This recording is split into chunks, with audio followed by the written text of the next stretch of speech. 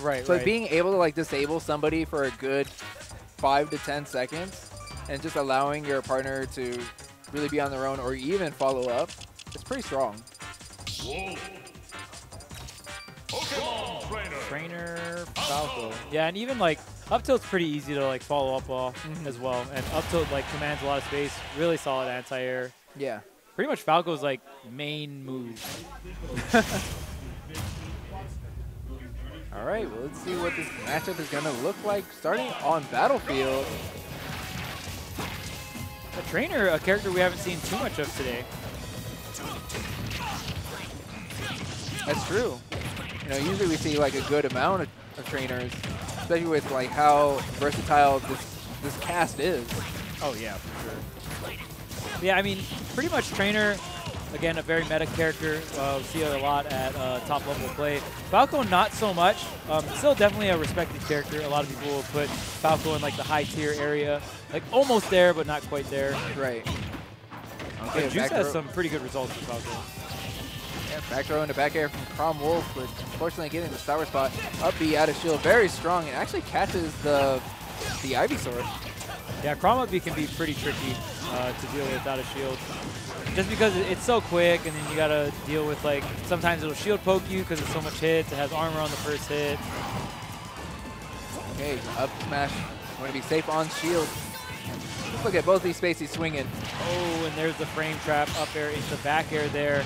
That Falco back air still hits like a truck.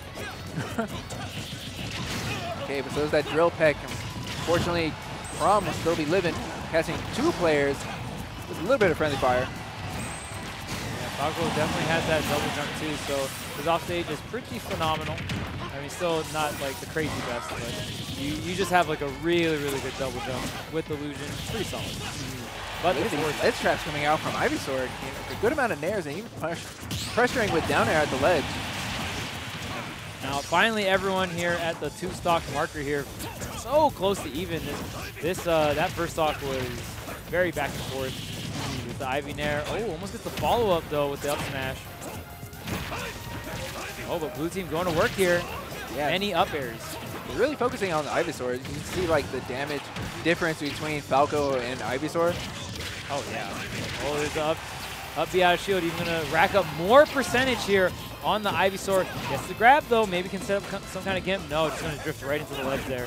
You get a V-reversal, but that back air catches beneath the ledge.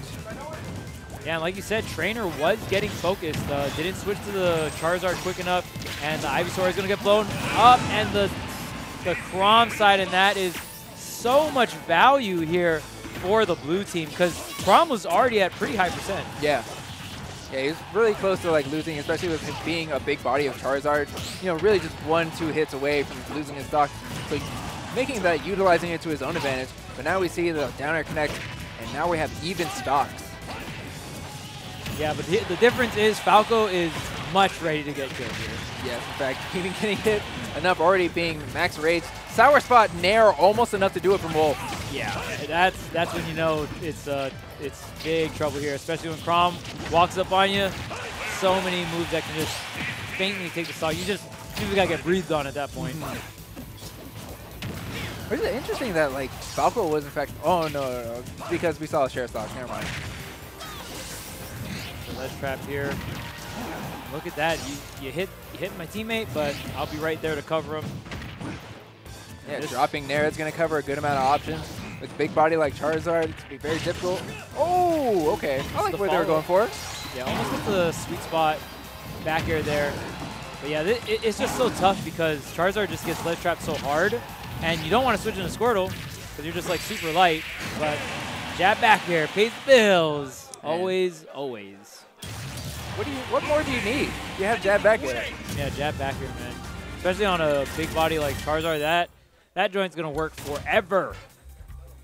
Must be nice. Yeah, it's probably one of the most solid confirmed in the game. And I mean, space jab is so tough to punish, right?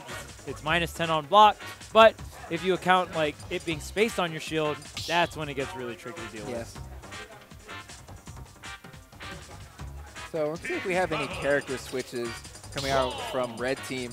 I mean, Gonna stick it with the bird and the trainer here.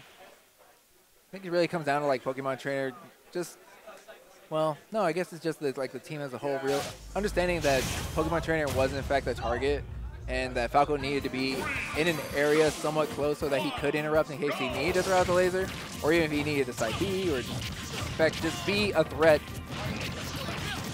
Yeah, and another thing too is you really got to make blue team suffer off stage. Their characters are very, very strong on stage. They command a lot of area with their large hitboxes, disjoints, especially on the Crom as well. So you really got to make them suffer off stage. I mean, Falco and Pokemon Trainer are definitely characters that can go off stage and really like make plays happen, right? Right. Okay, well, there's a flow chart starting for Falco. We saw an up tilt into Nair. Like, this Wolf is on the chase, trying to take a member of Star Fox out. There's the back air, try to get the Vine Whip high, but wow, the Wolf Flash with the sweet spot as well. That did a ton of damage, because not only was that the Wolf Flash sweet spot, but that was also a back air from Crom. Wow, can Crom live at this point? No, barely can't make it back. Even with that directional air dodge, did not have the double jump. And wow, just like that, we see blue team getting pretty messed up there. Yeah, it was a very good pickup for red team, but you can see those numbers red team has. They're both in the red zone already. You know, being 3 stocks apiece, very easy to pick that up. How much damage can you get is the question, right? Yes. Can you make this lead worth it? And they're slowly tacking it on the Wolf here. Oh man, Justin, they didn't get much on him though. Yeah, I mean 47% is a good amount of percentage. It's like one conversion. Yeah. One good conversion. Try to get the drop zone fair with the Falco. Tossed up, but right there, Crom was there to interrupt. He had to go right in his shield. He had to respect that. He was trying to get the punish from a back throw, but immediately going in his shield, Crom, very smart. Dropping with the back air. Just seeing swinging and swinging, hit after hit in this match. Tech chase here. Oh, this back throw, not quite it. Almost took out, like when Squirtle's getting kills.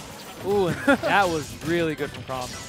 Pretty much interrupted the Ivysaur down air setup there. Yeah, you can tell that's really what he was trying to go for there, but Crom with the interruption, saving his partner. And now we see the big Charizard. We're going to see a Flare Blitz at the side. Oh, recovering low. Yeah, everyone's pretty much at kill percent here. Just as I say it, there goes one member each from the red and blue team.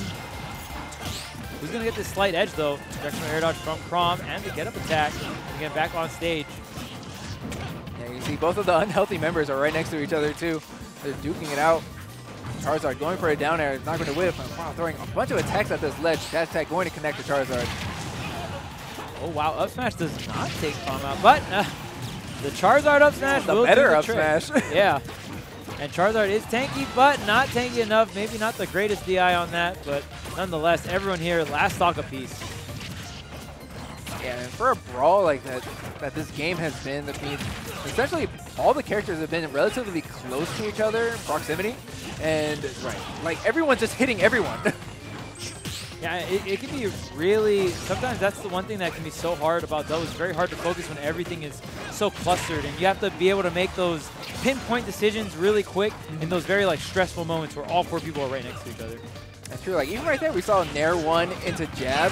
Usually we'll see Crom go for the back air because it's it's the bread and butter follow up. But he retreated back knowing that Wolf was in danger. And right now, red team with all the control right now, not too high of a percentage. So this is going to be a pretty tough battle here. 71% on a Charizard. Okay, up smash right through the platform. Yeah, and Falco was charging the up smash on the right. It was just like, where do you go at that point? Yeah, gonna even up here right on the board. Now 1-1. I wonder what the stage pick will be. I mean, this stage pick is actually super important, especially for this matchup, because you can see just how close both these teams are. Right. I feel like just having the bigger stage is going to give Wolf Crom just that much more of an advantage. Oh, for sure. Now we'll see what they favor. I mean, it looked like they liked Battlefield in the previous matches, the previous counter picks. I don't know if we'll be going there again. I didn't even see what stage they picked. I don't believe it was Battlefield. All right, well, we're about to find out. No character switches, of course. seems like everyone's just sticking out their mains. Kalos is the pick. The stage, very large. Large blast zones, large room to work with. So everyone's going to have a lot of space to work with. Some characters might be living to a little longer percents. And wow, this Squirtle combo going hard right now. And not only the Squirtle, but the Falco did work as well. You see members of blue team racking up a good amount of damage. Oh, man. Everyone is getting tossed right now. The percentage is flying back and forth. Everyone is smacking each other up.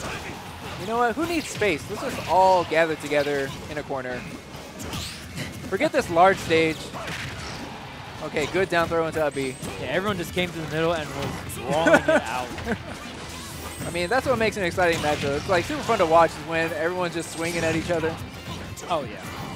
Like, obviously, it's not mindless swinging, but at the same time, like, whew, they are just trying to put numbers on the board. Okay, right now, Charizard on that tank life, 148%, but everyone is at that kill percent, I feel like, and man, people are getting so close to losing this first stock. Man, and the stocks are flying. Who is dead? Who is not? Okay, it looks like Wolf. The Spaceys were able to survive the onslaught. Surprisingly. Yeah, I know. Usually they're the first to go. Yeah, the Zar got taken out there. Sliding F-tilt to take out Falco. How long can Wolf survive here? Get some trades with the down tilt. Will finish him off quite nicely. Right now, blue team with the control in the center. Trying to keep the score out. And that's the thing about Chrom, too. You can play so well out of shield when you're trying to control an area. Just because up B out of shield is so fast. Does so much damage. I mean, oh, you are dead. Very good pickup from our Pokemon trainer. Yep, caught that double jump. And if you read a Chrom's double jump, that's pretty much his soul. Like that's going to be the stock right there. Okay, off-stage situation here for Chrom. Got to watch out. Ivysaur will get hit up, though. And Falco, unfortunately, in a position where he's not really able to help with the recovery of Pokemon Trainer. He was stuck between two members of blue team. Yeah, and Falco definitely not known for being the fastest of the Spaceys, so it can be pretty rough for him to like come in and intercept. Like he has laser, but it's pretty slow. And the Wolf Flash is gonna take Zar right off the top there. Squirtle with the down tilt connecting. Oh. Okay, switching straight to the Ivysaur, gets the down tilt. Oh, and catches the lag on that directional air dodge. Gonna just dunk that Chrom. Once again, another Gimp on this Chrom on the left side. Making very good use, especially with the big hitbox that down air has from Ivysaur, but able to pick up the stock on Falco. We have one stock apiece, but Wolf sitting at 118%. He's trying to play so safe. Look at that retreating back air, able to connect. And considering all the early Gimps we've been seeing from the Ivy onto the Chrom, this game is pretty close, considering that. Yes. Right I mean, now, really, it's just up to Chrom to, start to build up more of the damage on the red team, because Wolf is not going to be in a position to help. oh man, barely surviving that back throw, but angled the Wolf Flash a little bit too low. Wasn't able to like snap the ledge there. But he was scared of the flamethrower though. I mean, can't you just like continue to use the up B over and over and over? Oh my goodness, and that I don't know if it was intentional, but it was sick. I'm gonna say that was because you saw Charizard go for the down throw, immediately Falco S smashed.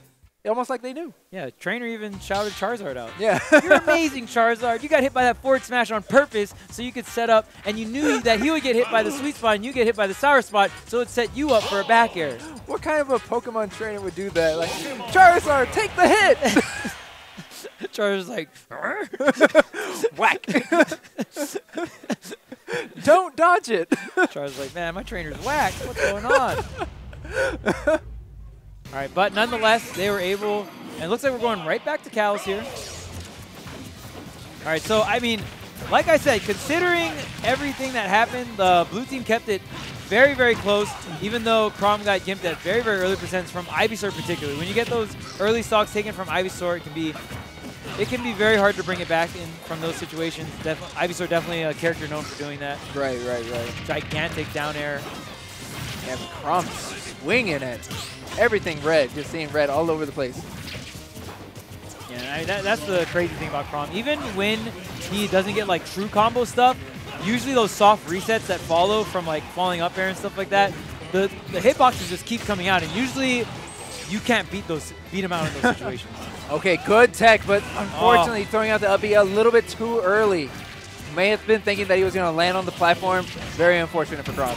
Yeah, and that sucks. 'Cause you can even like I know a lot of people, the muscle memory is not quite there yet, but you can tech wall jump air dodge or tech. Yeah. If you're that close to the ledge, you could have like teched in a buffer air dodge upward, stuff like that.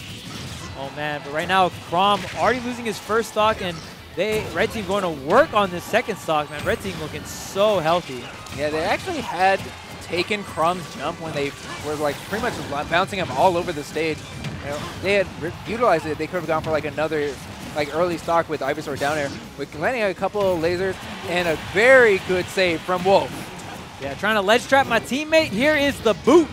That animation makes me laugh every time because he just like punts the enemy. Almost like a football player. Yeah, it's crazy too because there's even like this little razor noise that comes out in the beginning because there's blades on his boots. It's sick. The little things, man. Sakurai did an amazing job. Sakurai and his team did an amazing job on this game. Yeah, and the crazy thing about Wolf's dash attack too is there's a hitbox that sends you up and a hitbox that sends you out. So sometimes you can cross the DI up and all sorts of stuff. And it sounds like an amazing character. But blue team sitting at 1 stock apiece while we have 4 still with the red team. Team Falco and Pokemon Trader might, in fact, take us over LemonTea and Corona. Yeah, it's just crazy because I feel like LemonTea and Corona were pretty dominant that first game. They were. Like, so the fact that you know, Red Team was able to bring it back into their favor like this, in this demanding of a fashion, definitely sets up the Vine Whip. Oh, was so close to connecting. Oh, the Wolf. Yeah, going for the... Oh, almost gets the double back air combo. You know, if we're going for style points right now. I just need to see a Flare Blitz. Okay, you know what? That was pretty stylish, too. I'll give it to you. Yeah. Daring him out of the Wolf Flash there. Tried to get something going, but Red Team will prevail. Yeah, so congratulations to our Red Team. You know, they're advancing into bracket. Let's see. We should be at the point where doubles is just one bracket now. Right. So I believe that Juice and Enzo will be playing Suarez and Stocktaker69. All right. Stocktaker69, a very talented player from the Tri-State region, mains Wolf Palutena, and also has the Wii Fit trainer. I know he uses a lot of the Wii Fit for doubles, so hopefully we get to see it. I love watching his Wii Fit. It's very exciting, very fun to watch.